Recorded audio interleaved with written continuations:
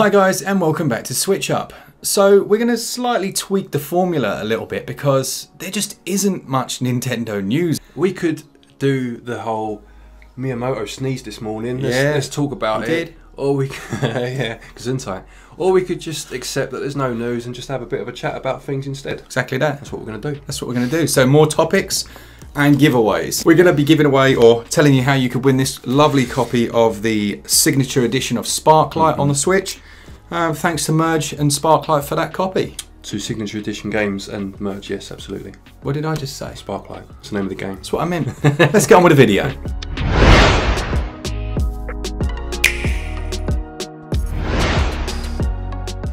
Okay, so the first topic that we want to talk about, and one that I know Glen is going to be all over, is are digital games overpriced?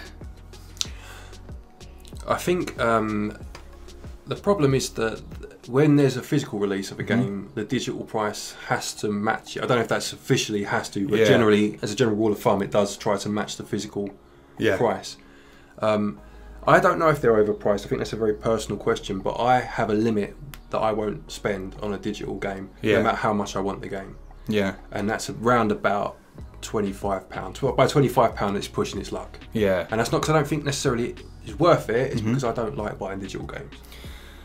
Before, when Glen would have said that, I would have said, no, like, it doesn't matter. Buy it digitally, you don't have to, you don't have to insert a cartridge, because I am a lazy man. You just play the game. But unfortunately, I've been stung a couple of times already with the Switch. When you've got as many games as we get, luckily, to review, some weird things have happened. So I had, what was it, Bold Boy? Yeah. I bought Bold Boy, and then recently it just showed up as I didn't own it, didn't it? Yeah. And I definitely bought it because I played through like the game. And then, so with digital purchases, I don't feel you've got the same security. No. I had that once on the Wii U with a pinball table on, what would it have been called? Was it Zen Pinball, I think? And I bought the Walking Dead table and it just disappeared and said I didn't own it, which was odd. So yeah, I'd never really thought of that, but that's true. That is an issue. It's not great. I wonder if anyone could let us know in the comments. Is that something that you can contact Nintendo for and say, look, would they even... How would you prove it? How would you prove it? Because it's disappeared from all record. I don't know what the answer is to the question, because at the end of the day, if you want digital games, you'll pay the price. Yeah. But I don't. There's a limit in my mind, and then I think at the end of the day, that's gone past impulse buy. That now feels like for that much money, I should own what I'm buying, and by own I mean hold it in my hand. Physical copy. Yeah. And that's. Which brings me on to my next point. How do you feel about the whole buying your physical copy and getting a code in a box? It's ridiculous. It's the most ridiculous practice I've ever heard. The other day I was going to buy a game, silly little game, not the sort of thing that I would have bought were it not for the fact it was about £6 on a store, and it was a puzzle, a jigsaw puzzle game. So there it is on the box, £6. Yeah, I'll do. Went to buy it, put it in the basket, and then at the last minute notice it say download code in box. Is it quite clear, or do they make it quite difficult to see? It says it on the very top of the box art. Right. You know, like the ones that require an additional download. Yeah. Has that little bit at the top. Yeah. And it's normally in orange and it says download code in box. But because it's the last thing I would consider looking for, I would assume that I'm buying a physical. You can be caught out by it. It's a bit naughty. It's really naughty. The thing is, it doesn't cost, other than server maintenance, the distribution of a digital game is almost free. Obviously you've got your production costs and that's all factored in, but the comparative price for Nintendo to ship a physical versus a digital, it's worlds different. Yeah. So I feel, one, that the prices of the digital should reflect that, and two, there's no way you should cross over. Yeah. Next topic. Next topic, and another one that someone said in the comments yesterday, which I think is really interesting. They were talking about the kinds of things we would like to see in the Switch OS. It was just a new filter option, and it made so much sense. And I just said, there's no way Nintendo are going to implement that because it makes sense. Yeah. What do you think? What I want to see the return of a proper activity log. So on the 3DS, you could go into your activity log, and it had your. It was really cool actually. It was a very Nintendo-esque way of presenting it, because you had like a picture book, and you opened it up and it had the thumbnail of each game you'd played when you first played it. And then it also had a list of the games that you played, most played, with the exact amount of hours you'd put into it, and it sorted it by most played. And you could go down your whole itinerary of games and see how long you'd played each one for. And you say this phrase a lot. You say, I'm a nerd. That's my... Yeah, that's what I'm a nerd for. Things like that. Yeah, just having a look on there. I think I spent more time on the activity log than a lot of the games because it just interests me. But I'd like to see that return. I don't know. I know they've done this recently. The sort by most played and whatnot, and you have the 20. It's very basic, and it's a step backwards. So I'd like to see that return. Yeah, I mean, I can't believe they've had all of this stuff. And got these are the kind of things that I would say. And the weird thing is that they're not even difficult to implement. No, like modders are doing it and have done it already in weeks. And that's there's those little touches that Nintendo have over Sony and Microsoft. Those little personal touches, and if they start losing those, they can't compete on other fronts. Yeah. And it was those little quirky touches that I used to always appreciate about Nintendo. It's funny you should say that. Actually, I used to really like the Mii Plaza.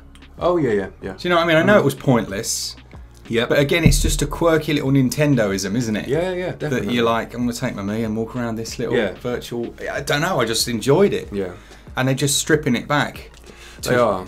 I don't know if they're doing it because the Mii Plaza, and on the Wii, you had things like the Weather Channel and other things. Maybe they were concerned that they were starting to be seen as too casual. Right. And maybe they felt the need to take some of that out. And I think maybe they could have found a happy medium between being Nintendo still and being quirky and appearing too casual. And I think there was somewhere in the middle they could have stopped. And they seem to have just stripped it all out, Yeah, definitely. Okay, next topic then is one that I wanted to have a chat about is the fact that the Switch is region-free. Yeah. Some of the most recent Nintendo consoles haven't been. I think the DS was the last one that was. I think I'm right on that. Yeah. But my question is it as good as it should be? I mean, you should say the words region-free and the whole world should open up to you. Yeah. But the fact that you've got separate eShops, which you need separate accounts for, is region-free as good as it should be? It's not, because you've got things as well, like certain regions will have their own guides for games. I believe Shakedown Hawaii isn't available in Australia? No, Hotline Miami wasn't available in Australia, which is ludicrous. They do have very stringent rules. I mean, I used to live there. Yeah. But little things like that can be really strange. So you can not legally be allowed to buy it, but then are you allowed to bring it in? Is that then you breaking the law? Yeah, that's a good point. Yeah. It's just a bit odd. I mean, I do like the fact that it's region-free, I'm not going to lie, and I can understand why they make it trickier to buy from other regions. I mean, why are you going to buy, if you can just go on and use your card to buy from another region straight away, all from one account, you're never going to use your own region. Yeah, it's true. And then they're going to lose a ton of money. So from a business sense, it makes sense. And from a gamer sense, for the people that really want to make the effort to get cheaper prices, they've allowed it. So I'd say it's a good thing. It's a good thing. I 100% agree. It's a good thing. I love the fact it's region free. It's interesting when you delve into it. Things like also, and I mean, this is not something I would even worry about, but it's a point worth making.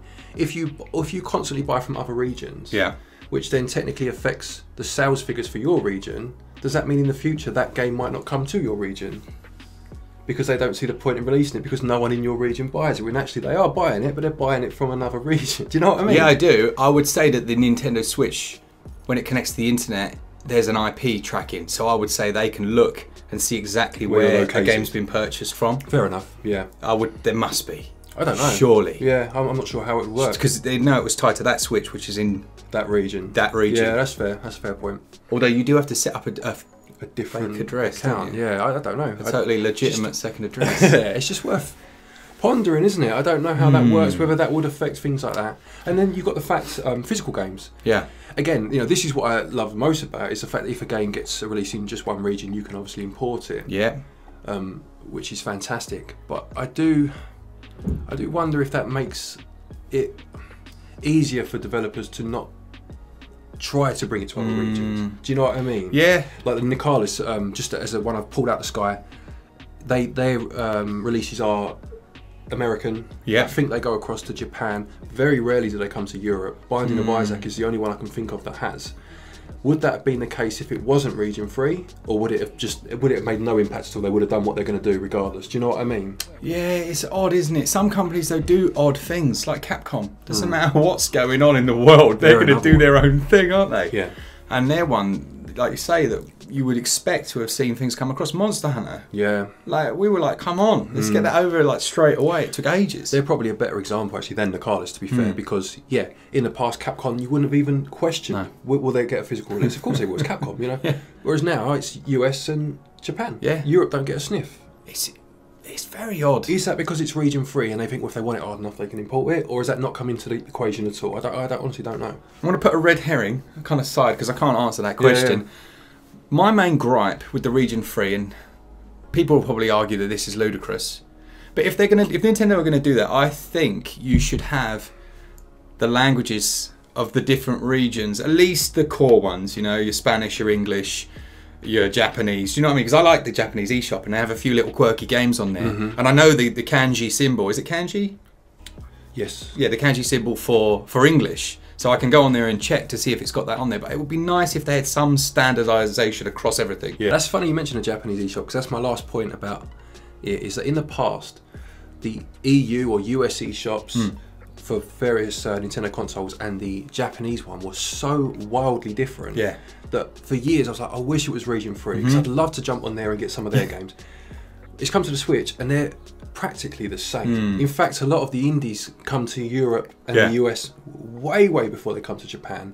So it's actually a bit disappointing to finally get this Japanese eShop, and when stuff does come on for them, it's stuff we've had ages ago. Yeah, exactly right. Yeah, but there are a few like visual novels. They do a lot more visual novels than we do. There are some, yeah. It's hit and miss whether they're in English. Some are, some aren't. But it's just not the. Before you'd get like obscure Super Nintendo games that you could buy for the 3DS. I mean, for example, none of that this time, and it's just a shame that this time it's region free.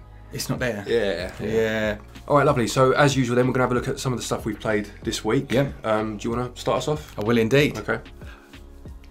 So I've played quite a lot of The Tourist, and I was surprised by how good that game was. I mean, a lot of people said in the comments, and we kind of pick up on, we look at the trailers and we're like, we try and judge the interest in a title. And that one, everyone was just banging on about Shinen, and like Shinen are amazing. Their approach to game design is incredible. Yeah. And then I went and watched and read an interview with the developers, and it was just so refreshing. They were like, all right, we've got a Switch title. Our first goal is going to be 60 frames per second. Yeah. And it's going to look as good, if not better, than every other Switch game of that type. Yeah. I thought, what a nice start. And then they were like, and then we're going to throw away everything we've done before, and we're going to focus on creating something completely unique. It's like, my goodness, if there was ever a Nintendo approach, that was should and was it, wasn't it? And it's funny you say that, because a lot of people said over the years that Shinen are a company that Nintendo should look to definitely acquire, or at least work more closely with. Definitely. Yeah. It really is, and it's such a relaxing and interesting game. It's a difficult one to review because it's one of those ones that won't click with everyone. You know, it won't. Some people will go, "Oh, this is boring," or "There isn't that much to do," or it just won't click with everyone. So I tried to convey as best as I could. You still get the occasional comment, "This is rubbish. Yeah, looks like Minecraft." You will get that, yeah. And you're like, "It's not." But yeah, I've been playing a good chunk of that this week, as well as a slight sprinkling of Geralt of Rivia. You must have nearly finished that one, haven't you? Have you ever? I've never played it. Right. So basically, as everyone will attest, there's unlimited. There's almost not unlimited, but you can hear a conversation. Like there was this little. I was going along on meals, as you do, and this kid was like, "I've lost my doll," and I thought, I wonder if I speak to him, I can find a doll for him, and I could. Okay. That's very cool. What about yourself? I've been playing 2 games mainly this week. Yeah. The first one actually is probably a game that everyone else in the world has already played. Yeah. Which is Super Mario Odyssey. Decent. The reason I started playing, because I bought it ages ago, and I played about an hour of it on your Switch, like your copy of it. I mean, way back when. And then we needed footage for the sales video, so I played the first 10 minutes, like got the first moon for that footage. Oh, nice. And then obviously the cart's in the Switch, so next time I've sat down to want to play something, I just carried on. And yeah, very much enjoying it. I'm sure as everyone else has. Yeah. One thing I will say about it, I don't know if I'm alone in this, please do let me know, is that I miss the structure of Mario 64 in terms of you had the hub world, you had your paintings that you jumped into, Yeah. and then you had what 5 or 6 stars, as it was, to collect in that world. Sorry. Yeah. Whereas in this one, it's similar in some respects, and a lot of people said if you love Mario 64, you'll love this, and I can see where they're coming from. But there are so many moons this time.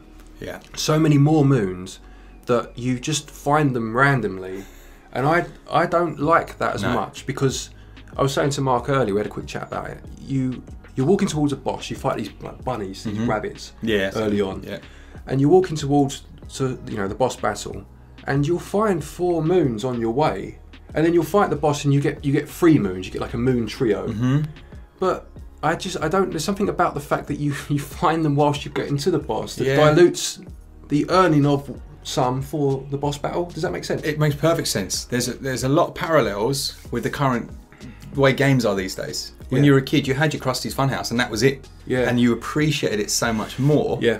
And on the old Mario 64, as you say, you had those 5 stars, and each one was a specific challenge. Okay, so the first question is from Riggs HB, and he says, do you legitimately complete all the games you guys review? I would say not always on Switch. So for example, The Witcher, I had completed it a couple of times on PC. I play enough that I feel that I've got a good grasp of the port and things like that, which again will still be 10 to 20 plus hours on the Switch, and then from there you create your review. Now very often we will show footage from the beginning of a game because we don't want to spoil it, and you'd be amazed by how many negative comments you get if you show the mid to late game bosses and things like that, don't you? Absolutely. Yeah, I make a conscious effort not to show. I'll show one boss, and it's or 1 or 2 bosses, generally the first one. Yeah. Just to give a flavour, because people like to see what's coming, but so as not to spoil too much.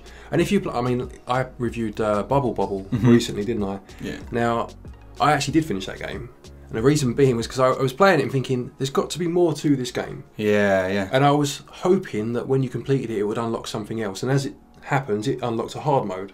So I played it because I just felt there's got to be more. Do you know what I mean? Yeah, yeah, exactly. Would it have needed to finish the game had that not been the case? No. I mean, you would have got the flavour for it very quickly. But would I have known about that if I hadn't have done? No. Do you know what I mean? Yeah. So it's that fine balancing act, isn't it? Exactly. And it depends on the type of game as well. So with The Tourist, for example, is a good example. I'd put in a good chunk of time and I thought I could write this review.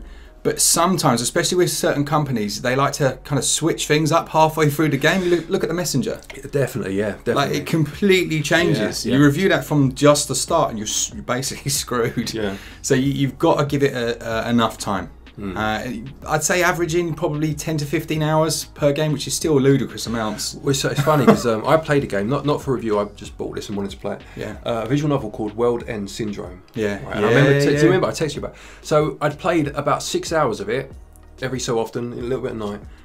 And then the prologue finished and the game started, and it was completely different to what had come before it.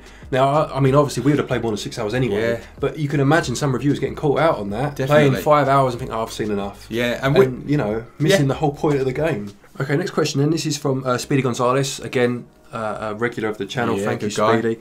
Asks, how many physical and digital games do you both own? Physical games, I'll start with, I would hazard a guess at about 200. I think. I might be wrong there. Quite a few, to be fair. Obviously, there's review games that I've got on there as well. Yeah, exactly. Yeah, I'm the opposite. I don't really collect physical games. Having said that, we've got quite a few limited edition box sets we get sent, don't we? Which is lovely. But yeah, so I've probably got about 4. I've got 4 physical, 5 because there's a little Shakedown Hawaii there, isn't there? Yeah. Yeah, so I've got about 5, including this lovely little Shakedown Hawaii box, which the awesome guys at VBlank sent us over. And it is nice to have a couple, but for me, I do like the digital side, although it is getting a little bit more scary with some games disappearing. I've probably got about 650, 700, maybe 750. I don't know, I haven't done the count. Yeah. Do you know what I mean? You do the count, you go down and times by 6. So yeah, that's us. I want a collection of games that I can say I'm proud of these games. I just want a game because it's physical. Do you know what I mean? Yeah, and I can attest that he does not like to unwrap his games. I will. If I want to play it, I'll unbox. I'll unwrap it. If it's a game that I have got no intention of playing yet, I don't see the point of unwrapping it. I'll leave it on the shelf. And when the time comes, I'll open it. And if not, I won't. stays wrapped. It stays wrapped, yeah. Price remains. What do you feel that Nintendo and Switch developers could do to keep momentum? This is from Drew Cicatelli, I think. As new consoles from other companies are released next year. And there's another question as well that says something along the lines of, with the Switch Pro, are Nintendo going to be a full generation behind? So maybe we can merge the two. Yeah. I think they need to make sure they've got good third-party developers on site. Yeah. They need to make sure that if ports are coming across, they're ports that are relevant, they're ports that people want, and they're ports that are executed well. You know, in handheld mode as well. Yeah. It's got to, you know, you can accept the fact that you're playing The Witcher 3 in handheld mode, and that's incredible. Yeah. And I agree it is. And I'm just using this as an example. I haven't played it, but you know, it still has to be of a good standard. Yeah. That we're not just saying, oh, at least it's in handheld. You know, it still has to look good. So, Rich Kavanagh, another regular to the channel, says, Glen and Mark, what was the first games console you owned? And his was the SNES. So yeah, what was the first games console you owned? The first one I had was the Atari 2600, and I remember some classic games on there: Asteroids, Centipede, a game called Grand Prix, which I absolutely loved. Another one called Dodgem, which was a great game. Yeah. Had a very classic, like 40s, 30s style gentleman on the front with his driving goggles on and his scarf. That was a good game. What? Yeah. So that, the 2600 was my first. The first one that really opened my eyes to games, well, that was a home computer, not a console, I suppose you could argue, was the Commodore 64. Yep. Which I adored. I loved the Commodore. We mentioned in a stream the other day, just came up in conversation, and I said some of my favourite games for that were APP, All Points Bulletin. Yeah. Slice Spire, which the arcade version is on the Switch, is an amazing game. I love that game. Midnight Resistance must come to the Switch. I love Midnight Resistance. As well as things like Barbarian, IK Plus. Yep. All the classics. I think my brother had the Game Gear. We had the Master System, the Mega Drive, the SNES, the NES. Most of my game time spent early on, and I wouldn't necessarily call it a console because at the time it felt so like advanced, was the Amiga 500. So I spent a lot of time on the Amiga 500 with its little floppy disk drive, and then you'd have your loading screen. But that was a good system. I had my Dizzy on there, which I enjoyed a lot. Midnight Resistance. There was Chaos Engine, which was an amazing game. Chaos Engine was the bomb. I wouldn't mind seeing that come over to the Switch, to be fair. What else did I spend a lot of time? Monkey Islands. This is where I really got into my point and clicks. Yeah. Okay, this is Megorium asking this question, who's another regular on the channel, and we mentioned something else about her in a moment. Question was, if you could make a change to any video game storyline or character development, which game and or character would it be? Okay, I'm going to have to read that again while you answer. Okay, mine would, I've got two actually for this one. The first one would be Resident Evil. Possibly controversial. I would scrap everything after Resident Evil 3, Nemesis. Right. And start from there. So Resident Evil 4, I know people love the game, but when the story started talking about, is it a zombie, is it not a zombie? Yeah. 5, I love the game. Not really Resident Evil though, let's be honest. 6, take it or leave it, the story got a bit ludicrous. 7, I know is trying to bring it back round again, but I don't want it brought round again. I like the story up till Nemesis, and I'd like to see them directly follow that point. I won't say the ending because it's spoilers, but from that point on, tell me the rest of the story. Forget all the other stuff, go from there. Okay. So that would be one. The other is a slight tweak to your question, Megorium. It's a game called Enslaved: Odyssey to the West, which was on the Xbox 360, which I adored. It was an amazing game, and I'd like to see a sequel and see them continue that story. Nice, very cool. I don't know if I've got two, but I've probably got one. It would be the point at which I completed Final Fantasy VII, and then went and played Final Fantasy VIII. Now I like Final Fantasy VIII, don't get me wrong, but I would have preferred almost if they'd have done like a split path. Like I would have loved the sequel to 7. And at the time they but this is Final Fantasy, you know, it's what they do. They completely change the visual, they try and, but then they've obviously always got Sid in there. But I would have really liked, and for me it felt a bit of a strange decision because everyone knew the visual style, they knew the way it worked, and it changed so drastically that people wrote off what was a very good game in Final Fantasy VIII as just, oh, this is some weird... So what is, I mean, without spoilers, so it's just come out again, but is it just a completely different story after 7? Completely different. Oh, okay. So you'd like to continue that. Yeah, and all of them just kind of just jump to random time periods, and that's cool, that's great. I just would have liked, and people will say, oh, there was Final Fantasy Advent Children, but I didn't have a PSP, so, you know, I didn't get to play that. I don't know if that was any good or... Was that meant to be more of a sequel to 7 then? I don't even really know. Okay. People have to let me know. I think it's the same characters. I see. Yeah, I don't know. I'm not sure. But I would have just liked to see what happens for those guys next. And that goes for all of the Final Fantasy games. I get to the end and I'm like, oh man, I want to know what happens. I guess maybe that's why they do it. Yeah. And then those self-encapsulated stories. But that's something that I would change, again, potentially controversially. Yeah, no, that's good. Yeah. That's good. Just on Megorium then, she sent us, or she's created a lovely piece of work revolving around us, which is fantastic. I don't know if maybe we can pop up. Yeah, it'll be on the screen. Yeah, that'd be great. You'll see it right now. But she actually has a channel where she showcases some of her work and shows the process of working through it. Oh, does she? Yeah, I watched some of it last night. It's fascinating. Please do. Maybe we can link it. Yeah, for sure. Have a watch of it because she's so talented and it's just great seeing her process going through. Okay, so if you would like to win this lovely copy of Sparklite from Signature Edition Games, what you have to do is there's a link on the screen to our Twitter account. So if you go over to Twitter, and all we want you to do is to take a photo of your favourite physical copy of on any platform, doesn't really matter to be honest. Just at us. It doesn't have to be a collector's edition, just your favourite physical game. We're not going to favour a collector's edition over one that isn't, just your favourite game and why. Yeah, exactly that. I'll put all the details down in the description because you've probably forgotten already. But yeah, nice one. Make sure it goes. We're going to try and make sure it goes to someone that really likes collecting games. A big thanks to our patrons who support the channel each and every month. For all things Switch all the time, keep it Switch up. See ya!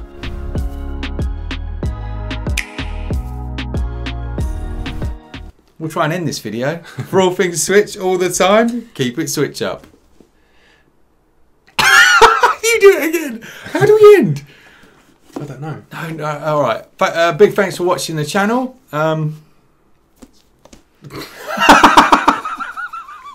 Oh, what's happened? It's like we've never ended trapped. the video before. Yeah, we're stuck. It's stuck in a loop. Hang on, look, come on, look. Autopilot. Right. Here we go. A big thanks for watching the channel, and remember, a big thanks for watching the channel. A big thanks to the patrons who support us every single month, and as always, keep it Switch up. For all things Switch all the time. No, just we're gonna get out. We're trapped. A big thanks to the patrons who support the channel each and every month, and remember. For all things Switch all the time. And remember, I forgot.